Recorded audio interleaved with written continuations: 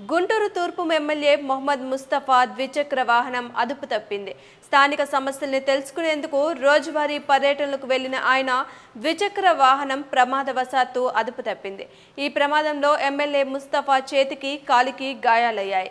ద్విచక్ర వాహనంపై ఉన్న గన్మ్యాన్ అప్రమత్తంగా వ్యవహరించి గాయపడిన ఎమ్మెల్యేను ప్రథమ చికిత్స కోసం ఆసుపత్రికి తరలించారు. ఆసుపత్రి సిబ్బంది ప్రథమ చికిత్స చేశారు. ఎమ్మెల్యేకి స్వల్ప గాయాలయ్యాయి. విషయం తెలుసుకున్న ఆ పార్టీ నేతలు ఎమ్మెల్యే ముస్తఫాని పరామర్శించారు.